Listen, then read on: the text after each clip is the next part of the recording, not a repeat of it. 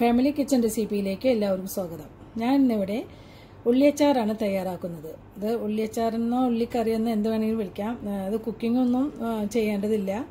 വളരെ പെട്ടെന്ന് നമുക്ക് ഇത് ചെയ്തെടുക്കാവുന്നേ ഉള്ളൂ. അതിന് വേണ്ട ഇൻഗ്രീഡിയൻസ് എന്തൊക്കെയാണെന്ന് നോക്കാം. സബോള വേണം 2 എണ്ണം, ഒരു പച്ചമുളക്, ഒരു ചെറിയ കഷ്ണം ഇഞ്ചി, കുറച്ച് കറിവേപ്പില, പിന്നെ ഉപ്പ്, പിന്നെ നമുക്ക് വിനീഗർ വേണം, വെളിച്ചെണ്ണ, കാശ്മീരി മുളക് പൊടി, സാധാരണ മുളക് പൊടി ആയാലും കുഴപ്പമില്ല, പിന്നെ നമുക്ക് പഞ്ചസാര വേണം. ഇത്രയും ഇൻഗ്രീഡിയൻസ് ഇതിലേ ആവശ്യമുള്ളൂ. അപ്പോൾ നമുക്കിത് എങ്ങനെയാണ് തയ്യാറാക്കുന്നത് നോക്കാം. പിന്നെ ആദ്യമായിട്ട് ശ്രദ്ധിക്കേണ്ടത് എന്താണെന്ന് വെച്ചാൽ നമുക്ക് ഈ സബോള ചെറുതാക്കി അരിയണം. കൊത്തി അരിയണം, ഫ്രൈഡ് റൈസിനൊക്കെ അരിയണ പോലെ ചെറുതാക്കി അരിയണം. ഈ വെള്ളൊരു പാർട്സ് നമ്മൾ എടുത്ത് കളഞ്ഞതിന് ശേഷം അത് കുറച്ച് ഇതിലുണ്ടെങ്കിൽ ഒരു കയ്പ്പ് എടുക്കും. അതുകൊണ്ട് ഈ ഒരു പാർട്സ് കംപ്ലീറ്റ് ആയിട്ട് കളഞ്ഞതിന് ശേഷം വേണം നമ്മൾ ഇത് അരിഞ്ഞെടുക്കാനായിട്ട്. അതെല്ലാവരും ശ്രദ്ധിക്കണം. അപ്പോൾ നമുക്കിത് എങ്ങനെയാണ് തയ്യാറാക്കുന്നത്. സബോള ഞാനിവിടെ ചെറുതായി അരിഞ്ഞു വെച്ചിട്ടുണ്ട്. അത് ഞാനൊരു വലിയ ബൗളിലാണ് എടുത്തിട്ട്. എന്താണെന്ന് വെച്ചാൽ നമുക്ക് ഈ മുളക് പൊടി എല്ലാം ഇതും ചേർത്തിട്ട് ഇതിൽ വെച്ച് നന്നായി തിരുമ്മി എടുക്കേണ്ടതാണ്. അപ്പം അതുകൊണ്ടാണ് ഞാൻ കുറച്ച് വലിയ പാത്രത്തിൽ ഇത് എടുത്തത്. കണ്ട ഈ ഒരു രീതിയിൽ വേണം ചെറിയ പീസുകളായിട്ട് നമുക്ക് അരിഞ്ഞെടുക്കാനായിട്ട്. നീളം തന്നെ അരിയണേണ്ടി നല്ലത് ഇങ്ങനെ ചെറുതായി കൊത്തി അരിയാണ്. അപ്പം നമുക്കിത് എങ്ങനെയാണ് തയ്യാറാക്കി നോക്കാം. അതുപോലെ തന്നെ പച്ചമുളക് ഇതുപോലെ നന്നായി കനം കുറച്ചിട്ടാണ് അരിഞ്ഞിട്ടുള്ളത്. ഇഞ്ചി ചെറുതായി അരിഞ്ഞിട്ടുണ്ട്. കറിവേപ്പില ഞാൻ ഇതുപോലെ ചെറുതായി കട്ട് ചെയ്ത് വെച്ചിട്ടുണ്ട്. നന്നായി ഇതിൽ തിരുമ്മി ചേർക്കുമ്പോൾ ഫ്ലേവർ നന്നായി ഇറങ്ങി വരാനാണ് ഞാൻ കറിവേപ്പില ഇതുപോലെ കട്ട് ചെയ്ത് വെച്ചിട്ടുള്ളത്. അപ്പോൾ നമുക്കിതിലോട്ട് മുളക് പൊടി ചേർത്ത് കൊടുക്കാം. മുളക് പൊടിയൊക്കെ നമ്മുടെ എരിവിനനുസരിച്ച് ചേർക്കാം. ഇത് കാശ്മീരി മുളകാണ്. ഞാൻ 2 ടേബിൾ സ്പൂണാണ് ചേർക്കുന്നത്. നമുക്ക് ഇനി പോരാന്നുണ്ടെങ്കിൽ കുറച്ചും കൊണ്ടും ഇട്ട് കൊടുക്കാം. 2 ടേബിൾ സ്പൂൺ ഫുള്ള് ഞാൻ ഇട്ട് കൊടുക്കുന്നുണ്ട്. നമുക്ക് മിക്സ് ചെയ്തതിന് ശേഷം ഇനി വേണമെന്നുണ്ടെങ്കിൽ ഇട്ട് കൊടുക്കാവുന്നതാണ്. പച്ചമുളക് ഇത് അധികം എരിവില്ലാത്ത പച്ചമുളകാണ്, അതുകൊണ്ടാണ് ഒരെണ്ണം വലുതെടുത്തത്. നല്ല എരിവുള്ളതാണെങ്കിൽ ഒരു ചെറിയ മുളക് എടുത്താൽ മതിയാവും. അത് നല്ല എരിവ് കൂടുക. അതല്ലെങ്കിൽ ഇഞ്ചി ചെറിയ പീസ്. ഇഞ്ചി ഒരിക്കലും കൂടുതലാവാൻ പാടില്ല. അപ്പോൾ നമ്മളിത് കഴിക്കുമ്പോൾ ഇഞ്ചിയുടെ ചുവ മുന്നിട്ട് നിൽക്കും. കറിവേപ്പില ഇട്ട് കൊടുക്കാം. ഇനി നമുക്കിതിലോട്ട് ഇട്ട് കൊടുക്കാനുള്ളത് ഉപ്പാണ്. ഇപ്പോൾ ഒരു ചെറിയ ടേബിൾ സ്പൂൺ നിറച്ചിട്ട് കൊടുക്കുന്നുണ്ട്. വിനീഗറൊക്കെ ചേർക്കുമ്പോൾ നമുക്ക് ഉപ്പ് വേണ്ടി വരും. ഇനി നമുക്കിതിലോട്ട് വെളിച്ചെണ്ണ ഒഴിച്ചു കൊടുക്കാം. വെളിച്ചെണ്ണ ഒരു 3 ടേബിൾ സ്പൂണാണ്. ഒന്നിച്ച് പോയി. അപ്പോൾ ഇതൊരു 2 ടേബിൾ സ്പൂണോളം പോയിട്ടുണ്ട്. ഒരു 3 ടേബിൾ സ്പൂൺ ഞാൻ ചേർത്തിട്ടുണ്ട് ഇതിൽ. പിന്നെ ഇതിലോട്ട് ഒരു നുള്ള് പഞ്ചസാര. ഇനി നമുക്ക് ഒഴിക്കാനുള്ളത് വിനീഗറാണ്. വിനീഗർ ഇതുപോലെ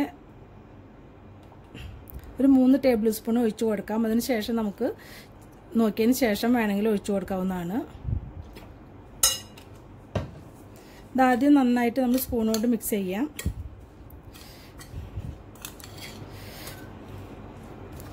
അതിനുശേഷം കൈയൊക്കെ നന്നായി വാഷ് ചെയ്തിട്ട് വേണം ഇത് കൈ കൊണ്ട് നമ്മൾ നന്നായിട്ട് ഇതിൽ തിരുമ്മി ചേർക്കണം. നന്നായി തിരുമ്മിയിട്ട് ഈ ഉള്ളിയുടെ ജ്യൂസും പച്ചമുളകിൻ്റെ ഇഞ്ചിയുടെ എല്ലാം ഇതിൽ ചേർന്നതിന് ശേഷം നന്നായി തിരുമ്മണം. ഒരു മിനിറ്റൊക്കെ ശരിക്കും നന്നായി തിരുമ്മി ചേർക്കണം. ഇതിൽ നമുക്ക് വേണമെന്നുണ്ടെങ്കിൽ തിളപ്പിച്ചാറിയ ചൂടുവെള്ളം നമുക്ക് ഒരിളം ചൂടോട് കൂട്ടി ചേർക്കാം. അതിങ്ങനെ കുറച്ച് പച്ചവെള്ളം ചേർത്താലും കുഴപ്പമില്ല. ഇത് ഞാനിവിടെ ഒരു മിനിറ്റോളം നന്നായിട്ട് കൈകൊണ്ട് തിരുമ്മി ചേർത്തിട്ടുണ്ട്. അപ്പോൾ നോക്കിയപ്പോൾ ഇതിൽ നമുക്ക് കുറച്ച് ഉപ്പിൻ്റെ ആവശ്യമുണ്ട്. അതുപോലെ തന്നെ കുറച്ച് വിനീഗറും നമുക്ക് വേണം. അത് പുളി രസം കുറച്ച് കുറവ് മതി എന്നുള്ളവർക്ക് അങ്ങനെ ആവാം. പക്ഷേ നമ്മൾ 3 ടേബിൾ സ്പൂൺ അതിൽ ഒഴിച്ചിട്ടുള്ളത്. 2 ടേബിൾ സ്പൂൺ കൂടി നമുക്ക് ഇതിലോട്ട് വിനീഗർ ഒഴിച്ചു കൊടുക്കാം.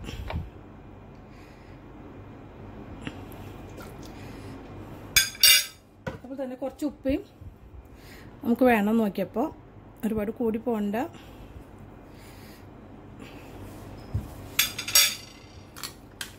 ഇത് നന്നായിട്ട് സ്പൂൺ കൊണ്ട് ഇനി മിക്സ് ചെയ്താൽ മതിയാവും.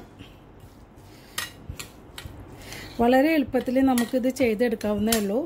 ഒരു കറിയില്ലെങ്കിലും നമുക്കിത് ഇതേപോലെ ഉള്ളി അരിഞ്ഞിട്ട് പെട്ടെന്ന് തന്നെ മുളക് പൊടി ഉപ്പും വെളിച്ചെണ്ണയൊക്കെ ചേർത്ത് നമുക്കിത് ഉണ്ടാക്കിയെടുക്കാവുന്നതുള്ളൂ. ഇത് ചോറ് ഒരു കറിയില്ലെങ്കിലും ചോറിൻ്റെ കൂടെ ഇത് കൂട്ടി തിരുമ്മി കഴിക്കാൻ ഭയങ്കര ടേസ്റ്റാണിത്. ഇത് നമ്മുടെ പരിപാടി കഴിഞ്ഞു. ഇതിപ്പോൾ ഇത് ഉള്ളി അച്ചാർ റെഡിയായി കഴിഞ്ഞു. ഇത് നോക്കാം ഇനിയിപ്പോൾ എല്ലാതും റെഡിയാണോ എന്ന്. നല്ല ടേസ്റ്റ് ഉണ്ട്, നല്ല എരിവുണ്ട്. നിങ്ങൾ കാശ്മീരി മുളകിന് പകരം നിങ്ങൾ സാധാരണ മുളക് പൊടി ചേർക്കുകയാണെങ്കിൽ ശ്രദ്ധിക്കണം, എരിവ് പെട്ടെന്ന് കൂടിപ്പോവും. അപ്പോൾ അങ്ങനെയാണെങ്കിൽ ചെയ്യേണ്ടതെന്ന് വെച്ചാൽ വെളിച്ചെണ്ണ കുറച്ചും കൂടി കൂടുതൽ ഒഴിച്ചാൽ മതി. ഇതിൽ ശരിക്കും ടേസ്റ്റ് കൊടുക്കുന്നത് ഈ വെളിച്ചെണ്ണയുടെ നല്ല ഒരു ഫ്ലേവർ നമുക്കിതിൽ കഴിക്കുമ്പോൾ തോന്നണം, എന്നാലും ശരിക്കും നല്ല ടേസ്റ്റ് ഉണ്ടാവുള്ളൂ. ഇപ്പോൾ നമ്മുടെ ഇവിടെ ഉള്ളി അച്ചാർ റെഡിയായി കഴിഞ്ഞു. നമുക്കിതൊരു സെർവിങ് പ്ലേറ്റിലോട്ട് മാറ്റാം. നമ്മുടെ ഉള്ളി അച്ചാർ ഇവിടെ റെഡിയായി കഴിഞ്ഞു.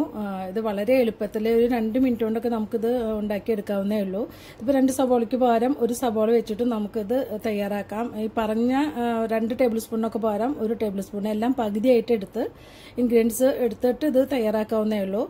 അത് ശരിക്കും ബാച്ചിലേഴ്സിനൊക്കെ അത് വളരെ ഈസി ആയിട്ടൊക്കെ വല്ലപ്പോഴൊക്കെ ഉണ്ടാക്കി എടുക്കാവുന്നേ ഉള്ളൂ ഇത്. അപ്പോൾ ഇതെല്ലാവരും ട്രൈ ചെയ്യണം. പിന്നെ എൻ്റെ യൂട്യൂബ് ചാനൽ സബ്സ്ക്രൈബ് ചെയ്യാൻ മറക്കരുത്. അടുത്ത നല്ലൊരു റെസിപ്പിയായി വരുന്നവരെ താങ്ക് യു.